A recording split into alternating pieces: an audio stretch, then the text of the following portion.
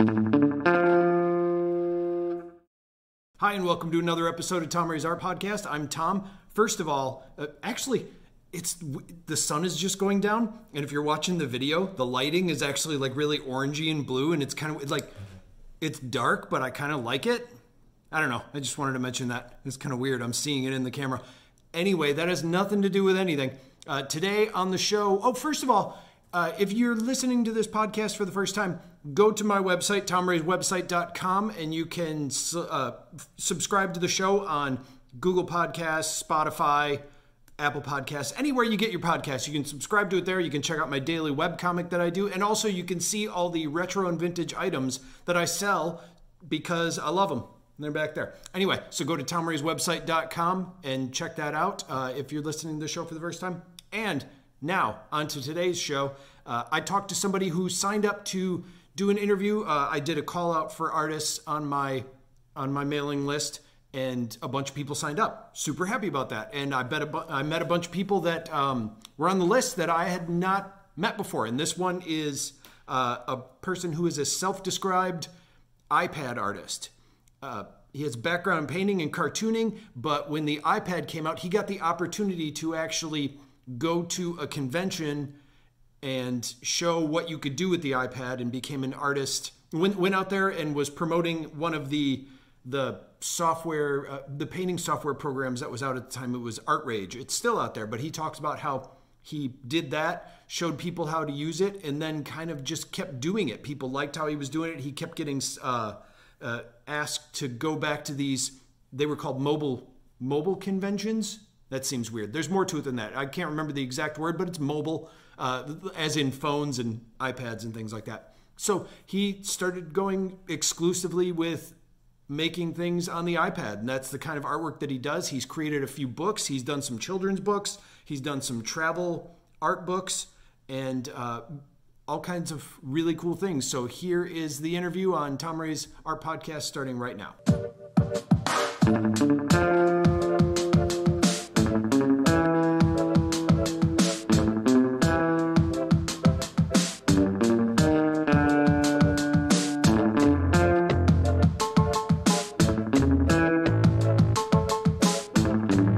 My name is Raheem Nelson, and I'm an illustrator, and I create all my artwork on an Apple iPad.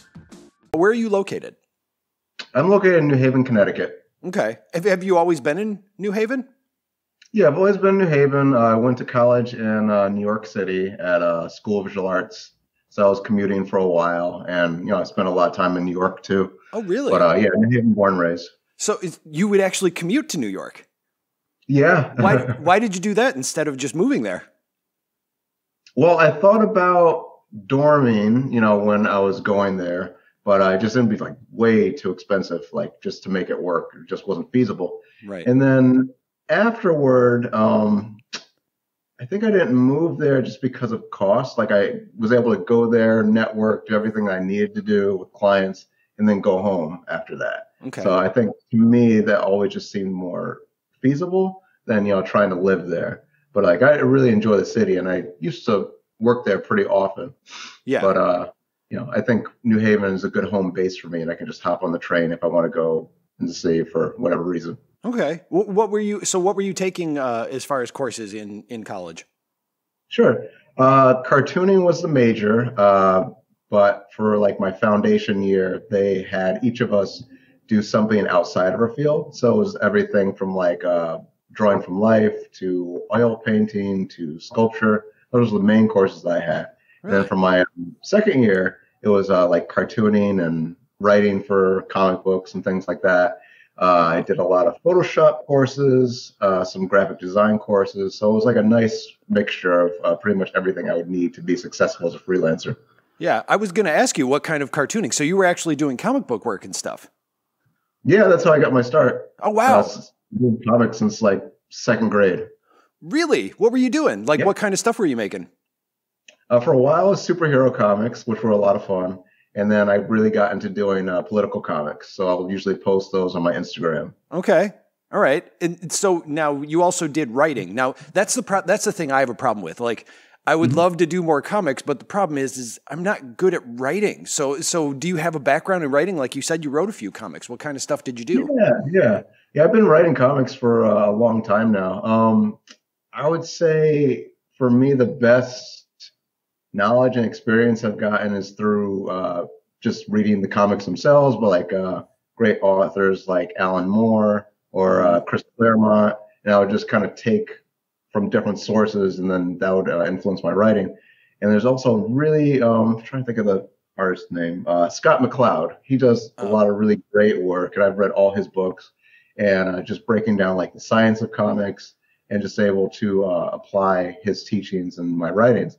And there's just like a lot of practice and, finding my characters' voices and having a lot of real conversations that would kind of like find their way into my books, whether it was like superhero or political genre, or like I've experimented with a lot of genres with my writing. What kind of experiments have you been doing with your writing?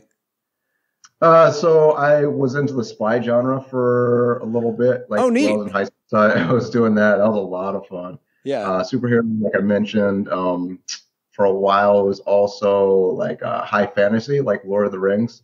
Like I had this series I was doing for a while. Ended up kind of like letting it go because there was just so much research. Like I was researching the Crusades and, just Lord of the Rings and how to illustrate castles and buildings and knights and queens, princesses, that kind of thing. Yeah. And I think for the most part, I enjoyed the setup, writing all the characters, writing the backstories, but then like doing it on a month-to-month basis, that ended up being like a lot of work. So I still have the work on my tablet, my portfolio and everything. Yeah. But I think it's something that it's like, hey, this is something I like to do, but like there are other projects that I enjoy doing more that are like kind of less labor intensive. Yeah. Freezing different things. Yeah. I had an issue of a J.R.R. Tolkien book it was one that I'd never heard of before. And it's a name that I don't even know if I pronounced. It was like Somalian or something like that. I don't remember. But yeah, when you're talking about like a lot of research, and then also there's the whole, you make up this universe inside of this fantasy world, and then you have to keep that consistent. He even had an appendix in the back, like what characters' backgrounds were and like how to pronounce the words and all. It was, it's like there's so much extra work involved. Exactly. That's really funny. And also like with the spy thing, it's like, then you got to come up with like what the heist are. I appreciate that though, because I do love reading that stuff. And when you read it and look at it, it's like, oh, that would be neat to do. But no, the background is that's a difficult chore. Wow, that's cool. And and when you started doing this, were you like, I know now you're labeled, or you're labeled on your Facebook page as an iPad artist. But before this, I mean, how long was it before you actually moved into working mostly in the iPad? Like you had to start out, I mean, the iPad didn't exist forever, right? So what made you transition from, say, the hand drawing to iPad exclusively? I think the best way to describe it was like Photoshop was probably my entryway to doing digital illustration, and I just wanted to be as mobile as possible. And then when the iPad came out, I was like, oh, this might be pretty cool to do some work on. And I don't think I intended to make it be like my main device for creating artwork, but it ended up just being so handy and so much fun. And I just got a lot of traction out of it. And they just kept updating these applications so that, the tactile feedback was so good. I was like, whoa, okay, I can just illustrate something, email it to a client, get feedback, make revisions if I need to, and then just keep going on with the process like that. So it's like my toolkit is all in one place. And whereas before I had to carry around I use like a lot of colored pencils and oils and acrylics, so I'd have to like have a whole entire set of things if I wanted to create something. But like I've taken this thing abroad, like all sorts of trips I've been on, and it's just been like incredible. And what's the current software that you're using to actually illustrate and paint in? So I've got an iPad Pro. It was a gift from Apple. I got very fortunate to be kind of like a brand ambassador for them for a little bit. Really? And so I was just networking with them. I created a few illustrations, put it online, promote their product. I've done some courses with them in like some of their Apple stores, like pre-COVID. And the deal was like, you use this application, you're a freelancer, just let us know what you're up to, report back to us, let us know how you like the iPad, and if you find any bugs, just let us know. So I was probably doing that for like maybe 3 to 4 years. Each time an iPad would come out, they would send it my way, and it was a really great deal. Saved me like thousands of dollars. They kept sending you other ones? I mean, so the crazy thing is they would have these events in Tribeca, and I got invited to one of them, and it went so well. They're like, all right, we'll have you back for the next one. And so I would just request them and say, okay, like, when's the next one coming out? Like, can I use it? And the original agreement was I was supposed to give them back, but they were like, no, like, we like your work you're doing, like, just keep it. I was like, oh, okay. I'm not complaining. Now you just got them stacked up and you're using them for furniture. You have so many of them. Well, okay. So here's what I want to know. How did you get in that situation in the first place? Like, how do you approach that? That's a good story, too. That's a good story. So I've got a friend. He's an illustrator. He does a lot of work for the New Yorker and a few other different publications, too. Like, he's very, very good. His name is George Colombo. And George was doing a lot of watercolor. Yeah, he's a really cool guy. Doing a lot of watercolor illustrations, comics, and things like that for different magazines. And then the iPhone came out, and he really blew up because he started doing iPhone paintings in New York, where he's based. And so TV interviews and all this other kind of stuff. So after that, the iPad comes out later. He starts using that. He's getting a lot of acclaim for using this device now. It's on a bigger screen. So he's using the iPad to do these New Yorker magazine covers. I was like, oh, this guy's work is really great. And I was going to New York, kind of following his footsteps and creating like these urban landscape paintings, like the Empire State Building, Chrysler Building. And I got the idea. I was like, oh, let me turn this into a book. Like, that'd be pretty cool. And George had done the same thing previously. So I was getting a lot of inspiration from him. So I had an opportunity to meet him at the Museum of Modern Art, where he was doing a workshop. I was like, cool, like, I'll introduce myself, if we hit it off, like, maybe something will come of it. So it went over really well, like, where he's looking over my shoulder to see what I'm working on in the workshop. I was like, oh, okay, it's going really well. And then so afterward, I say, hey, I'm working on this book. Like, I love your work. Like, do you think like, you'd be willing to look at some of my pieces and, like, do a little write-up for me? So he does the foreword to my book, and then he does the foreword to my second book that I'm self-publishing through Lulu, and it just turns into like this great friendship and mentorship. And I'm going to him for advice, and he's asking me things about what I know too. So it's like we're both getting something out of it, and it's really cool.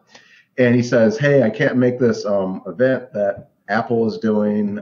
It's going to be in Tribeca at this restaurant. Like, do you want to go and network? Like, you can go in my place." I was like, yeah, sure. So I went, and I made such a great impression that they invited me to other events, and that's how I ended up getting the iPads. Oh, wow. And so it was because, I mean, obviously you made a friendship with the guy, and that's super cool, but really it was just a missed date, and you took his place, and then it was like, okay, now you're in. Oh, man, I hate you so much. No, I'm kidding. That's really cool. And so I was going to ask you, like, how you were publishing your book. So you went through Lulu. I forgot all about Lulu. Are you still using that for making it right now? For my next book, I'm going to. It's been like, I don't know, maybe a few-year gap between my last book, which was about the travel paintings, and the next one. Because I've, like, before COVID, I took like this amazing trip to Europe. My first trip to Europe, actually. And I wanted to squeeze in as much as I could. So, like, I started in London, and then I went to Paris, Avignon, Barcelona, and then on the tail end, it was Lisbon, Portugal. So I've got, like, all these photos I've taken and paintings that I made while I was there, too. Yeah. So I want to make more paintings and just kind of compile it into a book and then, like, do journal entries for it, too. That was going to be the next thing I asked is when you do these, do you add written stuff next to it? And how do you lay it out? How do you plan it? So how I plan it is it always starts with the photo reference. And then from there, I am going back to look at anything I wrote while I was there. I usually journal when I go to different places just to record everything. Yeah. And then the photos go along with that. I'm using the photo reference to create whatever paintings I couldn't make while I was actually over there. Because what these trips usually look like is I'm just going to a place and I'm painting something, like maybe make like 6 or 7 paintings in a few hours and then head back to the hotel or Airbnb, wherever we're staying, and then just do the same thing all over again the next day. Wow. And was this just a vacation, or were you actually going there specifically to work on this book? I'd say a little bit of both. Nice. Yeah. Yeah. But it wasn't like funded by the book or anything like that. Like you didn't raise the money to go to Europe or did you? I guess I don't know. I got very lucky with that. I had a contract with this lady from Washington, D.C. She wanted to do a children's book, so she'd hired me on as the illustrator. Nice. And the rate ended up working out to fund that entire trip. Wow. How did you hook up with this person doing the children's book? I'd be curious. I know a lot of people who would like to make children's books, but again, that's the whole, like, one is a writer, one is an illustrator. And yeah, like, so how did you actually find this person that wanted to work on a book with you?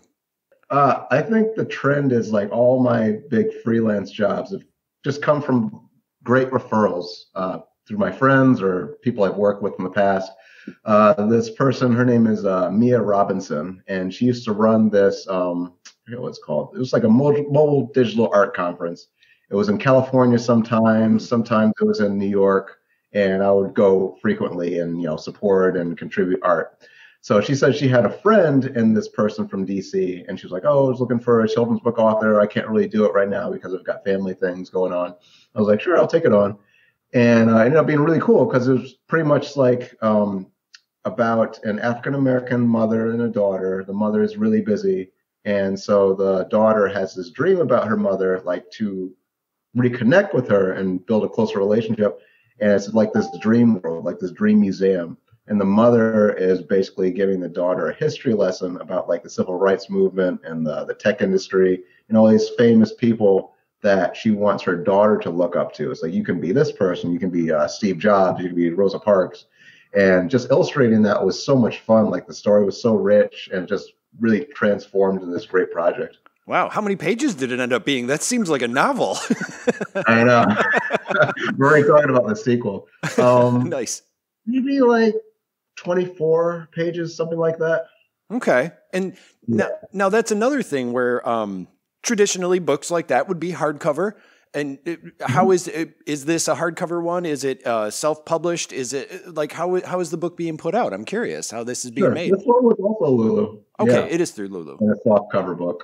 Okay. Yeah, it's just been so long since I forgot all until you mentioned it. I forgot all about Lulu. I'm familiar with just like, the Kindle and Amazon self-publishing side of it, and Lulu. I forget all about that. What's it like working in that platform? It's good. Absolutely love it. And, it's nice that I have so much control over it where I can just upload everything as a PDF, just make sure the DPI is right, and I can review it each and every step of the way before it's ready to go to publishing. Okay. Have you done any other children's books? I did another one for the same author. It's called Wow, Voices of Youth. It's about poems that her students put together. And then other than that, it's just been the travel books and then the comic books that I was publishing through Lulu. It's like there were political cartoons, but like they were also aimed at kids too. Like I had 2 versions of it. Like one would be more for adults, one would be for like teens, one would be for younger people. I like that. So is that something? What made you think of that idea? I've never really considered that, like doing ones that are more kid-based politically. That's interesting. How did you come up with that idea?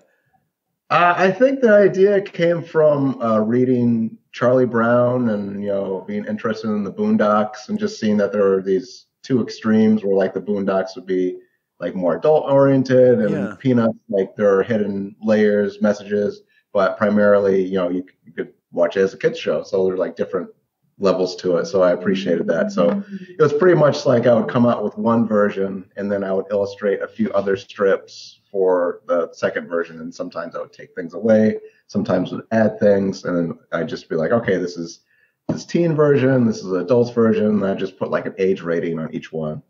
Wow. Yeah, that's really cool. And you're absolutely right about the Peanuts thing. That's true. There was a lot of stuff that you wouldn't even get, and it would be symbolic or something. Interesting. I dig that.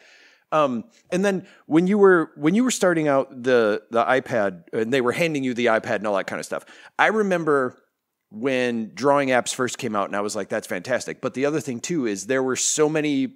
It was like all of a sudden everybody rushed to release some sort of drawing application, and they were either really not good, or they would use like the same, or they'd be riddled with like pop-up ads or something. Like they were virtually unusable. So what was it like when you first started drawing, and what were some of the software that you tried out, and what particular app are you using now to actually do your artwork? So I've used a lot of art apps over the years since it came out. I started with Adobe Sketchbook Pro, which was, started for the desktop and everything. And I was kind of familiar with it. I got acclimated to what Autodesk programs look like in a mobile sector. And so that was the very first one that I downloaded. That was pretty much the reason why I got the iPad in the first place. And it ended up working out really well. I think one of the limitations for these programs was just the RAM, like on the first iPad, like it's pretty bad. And so I'm trying to do like all these things, and like it keeps crashing. Right. Sometimes I'm like losing layers and like hours of work. I was like, oh, you can't be serious. So through different updates, it got better. But like I just kept fishing around to see what I liked best. Second program I got was this one called Art Rage, and I'm still, really close friends with one of the founders of the company. Oh. What I enjoyed about this program is that it's like oil-based and watercolors. It's one of the best programs you can get for if you want to like replicate traditional media in a digital sense. So like you can pick like what your canvas looks like. You can pick how your brushes look like. Do you want it to be a dry brush or a wet brush? So I was just fascinated by all these options that you had. Because oil painting was something I really enjoyed, like high school all the way through college. And it's just like, how can I do this and have like this level of fun that I used to have without always having those materials around me like 24/7 and buying a new canvas and going to the art store and get all this stuff. So that program was really impactful for me and just my illustrative style for the iPad. Yeah, I forgot all about Art Rage. You're right. Is that the one where you could actually create a mixable palette, like you could put paint down on it and you can actually blend it together and then use that? I forgot all about that one. Oh man. Yeah, I tried that when it first came out too. My main thing was whatever one I could do the most with for free. Yeah.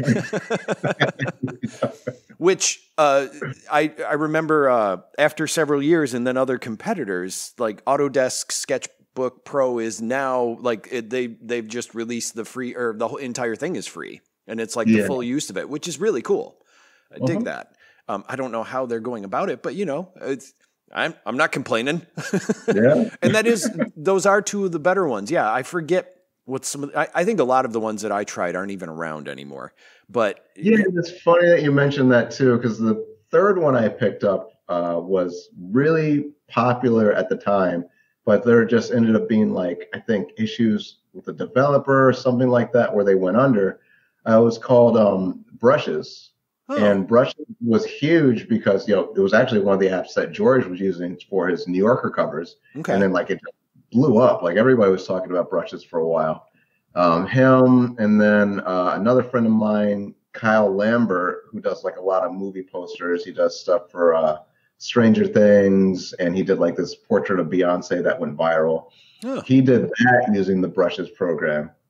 So I found out about it, and you could like create these artistic time-lapse videos. So that's what really attracted me to it. And I was using that program for like some of my clients. Like they'd want me to make like these little time-lapse animated videos for them. So it ended up like being really lucrative for me.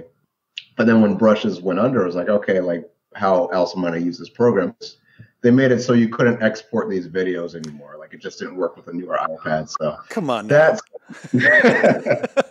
But then I discovered this program called Procreate, which is what I'm currently using, and it's just the best. Like it takes pretty much all the features from the programs that I mentioned, like Art Rage and the mixable palettes and Sketchbook Pro and the nice UI. and brushes and the videos, it all in one package that works great on the iPad Pro or iPad Air, whatever you have. So I swear by Procreate, and I use it for my workshops, use it for my personal work and my professional work. What were some of the time-lapse videos that you were doing that you said were lucrative for you? Like, what's the story behind those? Sure. So I think the first major one I had, the client was a go-between client. So I did the work for HughesNet Cable Company, and the client was GlobalWorks. So all the work would go to GlobalWorks. They would pass it off to HughesNet. So I did probably 8 commercials for them. Like they hired me originally for 4, got those done over like, I forget how long it was, maybe like 4 or 5 months. Okay. It was very important. And then they hired me to do more. And they specifically said, we want you to use brushes. We want you to give us the time-lapse videos, and we'll send you a script and let you know what we want to look like. So that was really great. Yeah. That I was able to, just have that kind of opportunity and, look great in the resume and everything, and just led me to getting other jobs like it. Totally.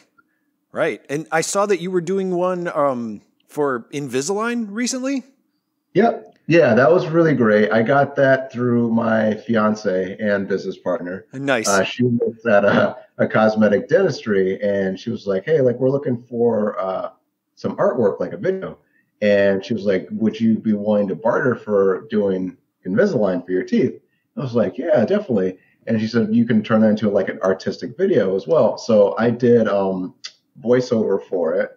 And I came up with a script. I talked about like what my day job is and just how, getting Invisalign kind of just elevated everything for me. Yeah. And it was just a really fun project. Like it felt like working on a little mini movie. It's like I'm just storyboarding everything, and then I'm doing the illustration part of it, the voiceover, making sure that the clips match up.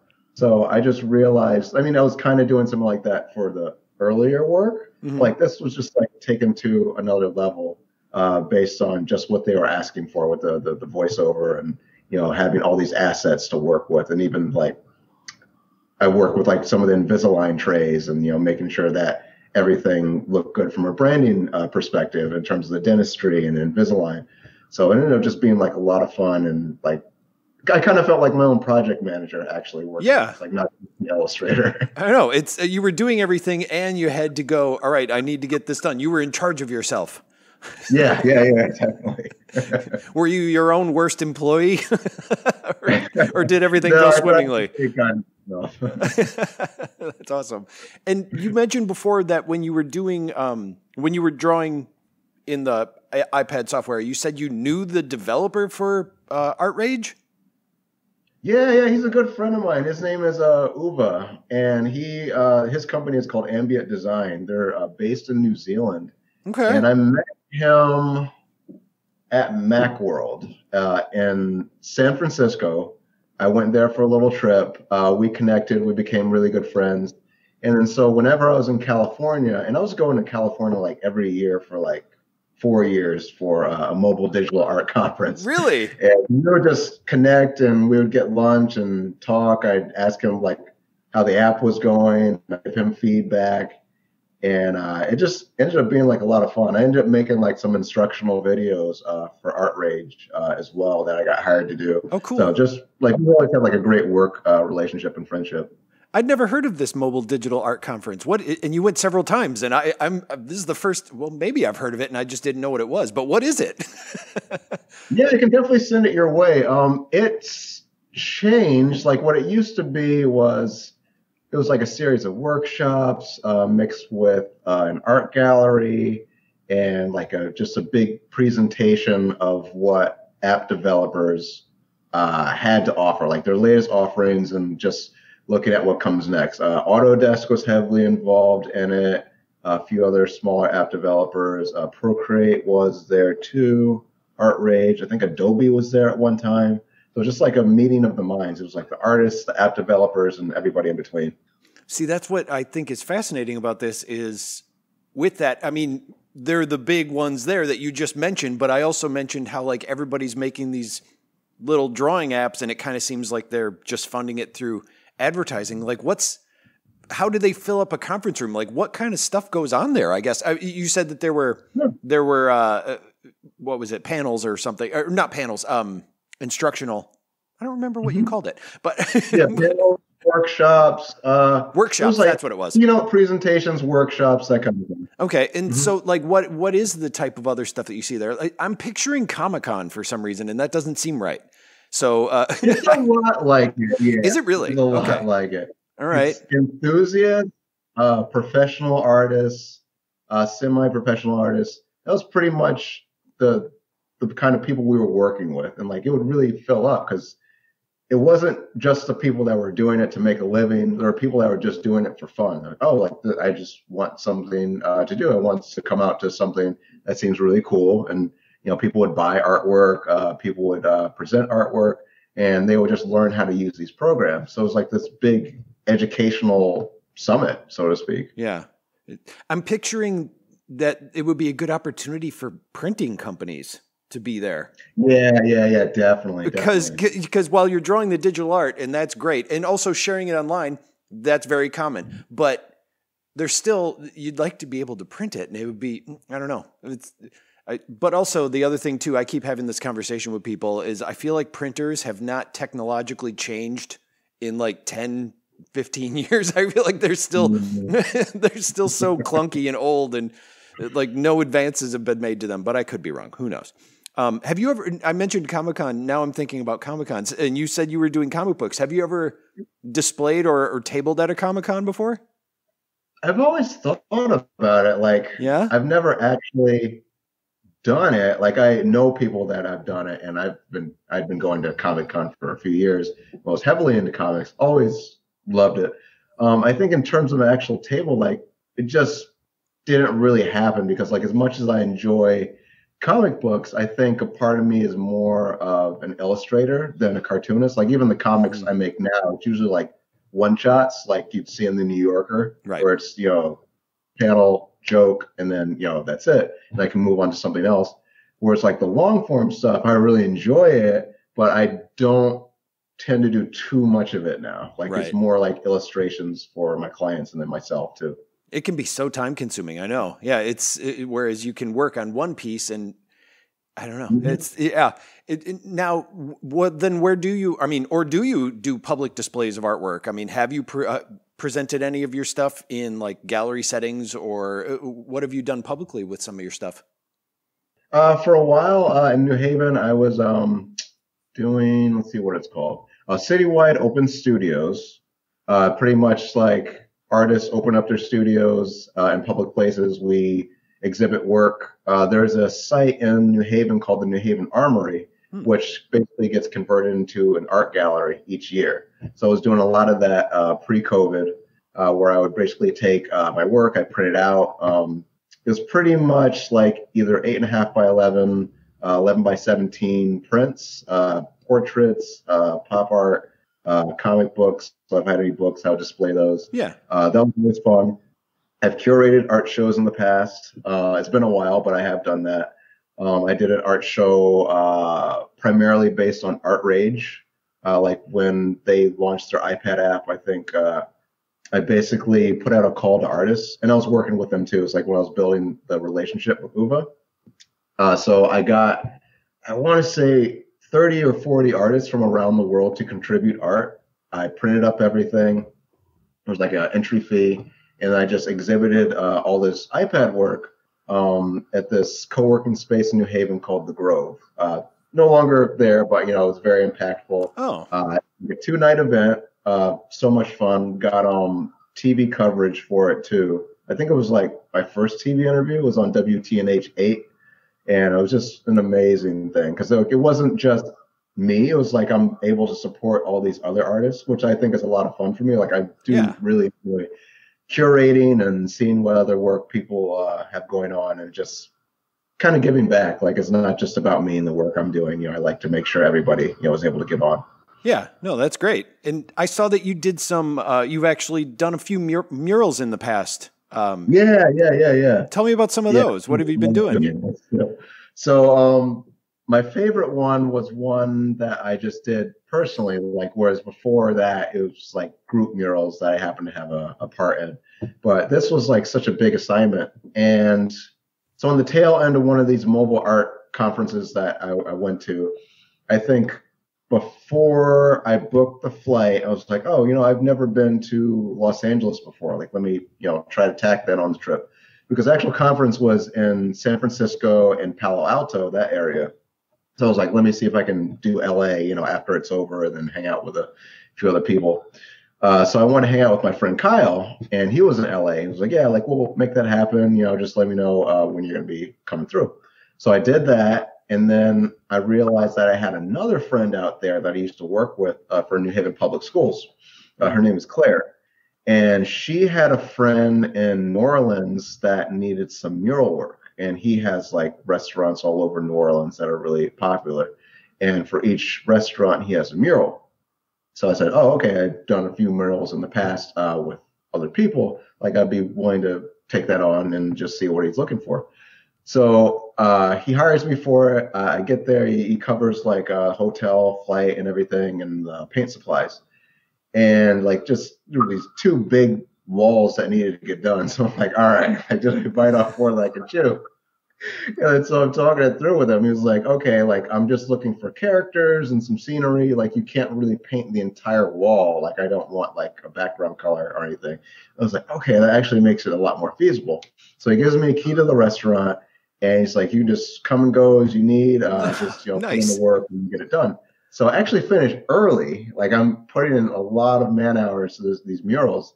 And so I start one, and he gave me like a lot of free reign too, which was really cool. So when you look at the mural, like it's two pieces, but it looks like one. It connects like with waterfalls, and there's like a geisha and a samurai and a dragon. So it goes from like one side of the restaurant all the way to the other. And I'm seeing like people take pictures of it, post it on Instagram and everything. And I'm like, this is just really amazing. Like it was such a cool job. Like it's, to me, it's probably my favorite freelance assignment that I've had, period. Just because I had so much time to get it done. I made my own hours, and I was able to like go out to restaurants and enjoy like jazz music and eat food. Like it was just so cool. Right. How long did it take you? A little under 2 weeks, and I had to get it done within that time frame. Thanks, because I had to go back to work for my school job, and I didn't want to tell them like, "Hey, I'm in New Orleans on this time." Like that's not gonna fly. I mean, they know I do artwork and everything, but I just wouldn't want to put them out. Yeah, oh, man. And how have you been? I mean, you were out there doing that clearly when people could go out there and do that. How have you been adjusting with the way the past year has been? Like, how has that affected you artistically, or how have you changed how you're promoting yourself or putting yourself out there over the past year? It's been really interesting with the way the freelance has been going. So I'm doing a lot of, have you heard of graphic recording? I'm not sure. Okay. It's graphic recording, or known as graphic facilitation. And basically I'm in a meeting and I am note taking, but I'm also creating illustrations that go along with it. So if the conference is about how COVID impacts healthcare, for instance, I might write that out as a statement and then maybe make a person's face with a mask over it. And I jump to the next bullet point. And then by the end of it, it's like, important points from the meeting mixed with illustrations. So it's pretty much like a live infographic. Mm-hmm. And I've been doing a lot of those over Zoom, and I'm being hired by a company called Drawing Booth. And they just started getting into the graphic recording thing, and they know my background. So it's been very good, very lucrative. And, I can just like hop on my laptop and sit in a conference, discover something interesting, and then create like a takeaway for the attendees. Nice. Okay. And as you described it, I had heard of that. I guess I just couldn't remember what it was called. That's cool. How did you end up finding that opportunity? I found that opportunity through a friend of mine. Her name is Elke, and she runs Drawing Booth, and they're based in New York and they're based in Europe. Okay. And I applied to get a job with them probably like 6 years ago. Mm-hmm. And the job basically entailed going to work parties and creating portrait illustrations of people. And I can do portrait illustrations pretty quickly, like caricatures and things like that. But they were just looking for a specific style that didn't quite gel with the way I work. And, it was fine. Mm-hmm. And I stayed friends with her. And I was like, hey, if any work opportunities come up that I'm actually a good fit for, let me know. And I had done graphic recording in the past with different freelance companies and gigs and stuff like that. And so she had me in mind. She was like, hey, I know you know how to graphic record. We can have you in to do this. So, I would go into the meeting, I would do all that, and it ended up being really great for everybody. Nice. I feel like you just seem to happen to know people with all these opportunities that you have. It's always like, I knew this person who needed this thing. And yeah. That's not uncommon. That's kind of the way it goes. So it's always good to network. It just proves that it's a very important thing to do. And I always got to remember that. Mm-hmm. What are some go ahead. Sorry. Network stuff too. I've had opportunities to expand my horizons. Like I mentioned my fiance earlier. We've done a lot of work together with the pandemic. She's on a committee to end solitary confinement, and I've been enlisted to do everything for them, with logos, and I've done some marketing for them, and I do photography and video. We do that part together. We do a lot of it together. Mm-hmm. So she's gotten me a lot of opportunities with that since she's on the committee, and we've done some PSAs. We've done Instagram campaigns.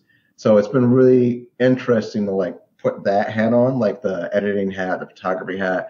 And I would just do photography for myself, which was a lot of fun. But applying it into the workspace and the activism space has been really cool too. So I get to tell a different kind of story. Whereas before I just maybe go and travel and take a few pictures and do some documentary stuff on my own. But doing it in a freelance capacity was a lot of fun too. Still a lot of fun. So I'm still doing it. Well, yeah, I was going to say you wouldn't do it otherwise, really.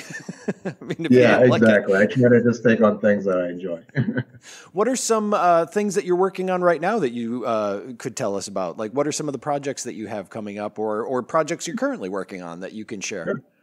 Yeah, I feel like I've just got a laundry list for you, but I'll definitely let you know. So the first thing that comes to mind is just the network marketing that I'm doing with a company called 2030 or Bust. Mm-hmm.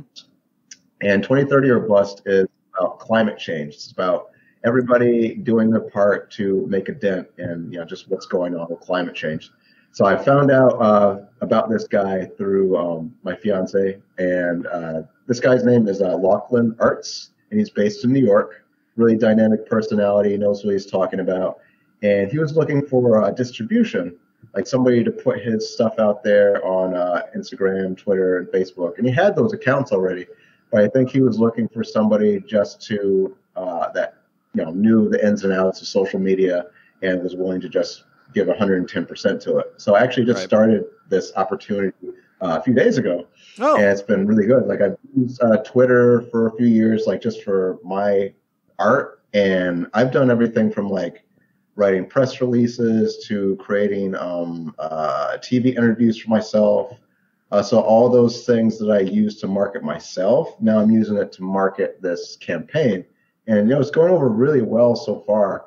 And I'm just picking up a lot of different things, and I'm planning out my posts from week to week to week. To make sure everything looks good, and I'm talking to him pretty much every day, and he likes the way things are going. I'm actually working on getting him on the Daily Show, so fingers crossed on that. Really? All these ideas are just coming in. I'm on this app called Flipboard a lot, so I'm getting a lot of new stories that are coming to my feed anyway. Yeah. And so the ideas just start flowing as I'm reading different articles. I'm okay, I can try this, I can try that. So it's just taking my creativity and channeling it in a different way. Nice. What are some of the ways that you're promoting yourself? Yeah, so I've got a website. It's raheemnelson.com. So I promote that heavily on Facebook, Instagram, Twitter. I also have a YouTube page which I have a lot of different instructional art videos. But I think right now, I'm just getting a lot of different referrals from people. I think that's where the success has been. Instagram has been really good too. I promote on that. Yeah. I do some videos time to time. I will do live instructional videos on Instagram Live, and people see that and pass that along. And then just building up my credibility in my portfolio. Yeah. And you do your speed drawing paintings too. I've seen a lot of those on your YouTube page. And those are really fun to watch. Thanks. And now, is there one last question? Is there anything like you'd like to mention, or anything coming up, or anything? It doesn't even have to do with anything we talked about today, but something you'd like to mention to people that you'd like them to know, or? I guess first and foremost, I want to plug my amazing, talented fiance. Her name is Raisha Bivens, and she's a social activist. She's all about ending solitary confinement and getting fair treatment for everybody in the justice system. She had a victory recently. Her brother was formerly incarcerated pre-trial, and through her advocacy, she was able to not only get his bond lowered, but get him out and get him into a treatment setting where he can just live his best life and thrive. So we're working on a documentary right now just on this journey she's had, which has been over 3 years, I think. And it's just amazing, just being able to talk to him in person and not over a phone. It's just been amazing for me, amazing for her. And I just see her as one of the main factors in reuniting her family. And I just think it's a story that needs to be shared. And you're filming this yourself? Yeah, we're doing it together. I'm doing the editing and the video, and she's also giving the feedback. What she's really good at is being a creative director. So she's got this overview of everything where she can just see the ins and outs. Yeah. Wow, that's really cool. What's the time? What do you think the timeline would be on this project? So we're doing it in episodes. I am adding episode 2 right now, and 1 is pretty much done and ready to go. Probably just make a few tweaks here and there, maybe add a title card. And then we'll just be rolling it out shortly, hopefully. Oh, wow. You'll have to let me know when that comes out. I want to check that out. Absolutely. All right. And then also, where should people go to see more of your stuff? Where are some places that they should be directed to? So right now, I definitely want to direct everybody to the Twitter account that I'm running, which is 2030 or Bust. Definitely check that out. We've got a great campaign going on for climate change. And for my personal artwork and my art videos and everything, you can go to raheemnelson.com. That connects to all my social media feeds. You can see my entire portfolio. You can see my client work. You can see my personal work too. I try to just keep everything in one contained place. Well, thank you so much for talking with me today. I'm glad I got the chance to meet you. This has been great. Yeah, it's been great, Tom. I really appreciate you.